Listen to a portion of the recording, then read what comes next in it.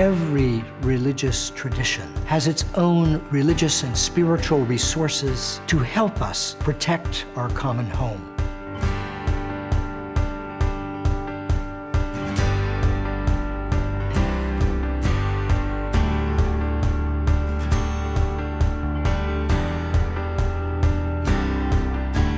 I think it's a tremendously rich times where we can see the interface of science and spirituality. And this for me is really hopeful.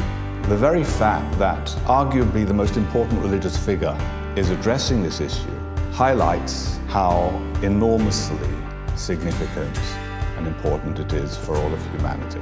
اسلام تأکید زیادی بر حفظ طبیعت داره و حمایت از طبیعت داره.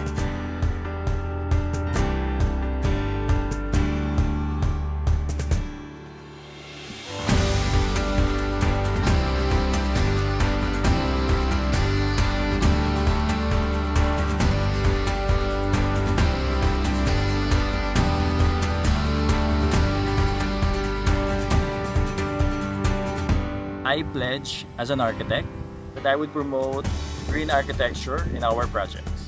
And I pledge to save water and energy, say no to single-use plastic, be involved and volunteer in programs that promote environmental protection, and encourage my family and friends to do the same. I pledge to only use organic pest control methods in my garden. I pledge to protect the earth by using less plastic and practicing responsible waste disposal. In the Jewish tradition, we're taught that God asked of the human race that we would be partners in creation. This is not an economic or a financial. This is at the core a religious obligation. We are not the owners of the earth.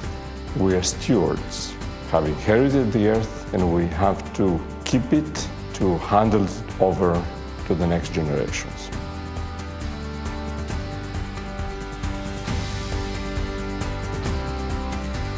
The time to act is now.